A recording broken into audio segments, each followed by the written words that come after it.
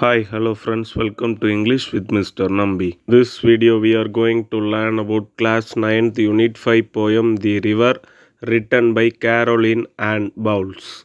Poet Caroline Ann Bowles is an English poet and she is the poet laureate of Britain and she belongs to the Victorian era. The important work written by Caroline Ann Bowles are The Little Ladybird, Chapter on Churchyard, and The Tales of the Factories. The poem River is a philosophical poem, and the poet used comparison in this poem. The poet compared the river with the innocent child who plays. The poet also says that the river is also innocent like the child who plays. Come on friends, let's look into the summary of this poem. The poet begins the poem by stating the river as a little river. The poet says that the river looks very bright on its way.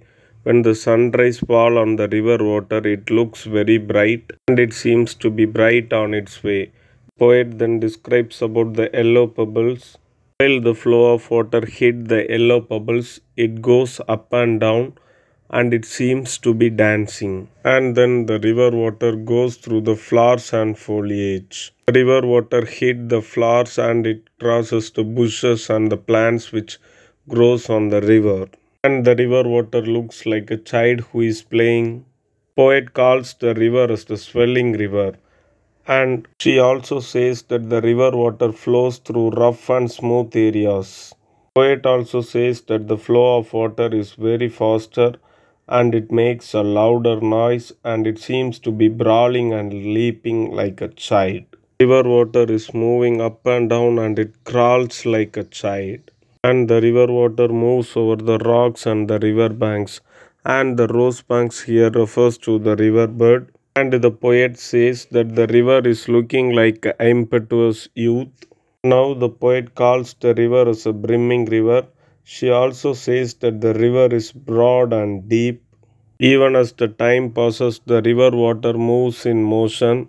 And the poet says that the river water is moving towards the ocean. And she also compares the river with a mortal prime because it has no end. Now the poet calls the river as the headlong river and the water from the river is running towards the sea. The poet says that the depth of the sea cannot be measured and none of the sailor can sail all over the sea. The poet called the sea as an eternal. As like the sea, the river is also an eternity as the river has no death. Poet thus concludes the poem by stating that river has no death and it cannot be ended. Through this, the poem came to an end. Thank you so much friends for watching.